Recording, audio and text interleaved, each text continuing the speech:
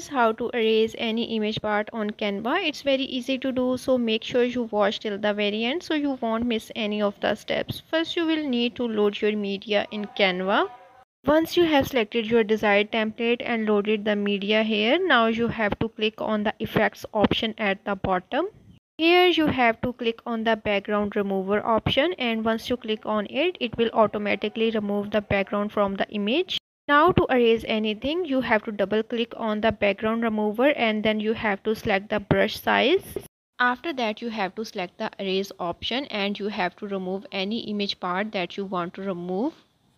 Once you are done with erasing, now you have to go back how it looks. I just removed the tongue of the cat and it looks funny. By this, you can remove anything or any part that you want to remove from your image.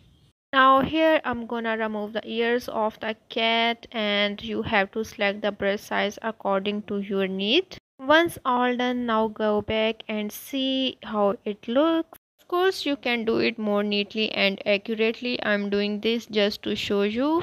So this is how you can remove anything from image on Canva.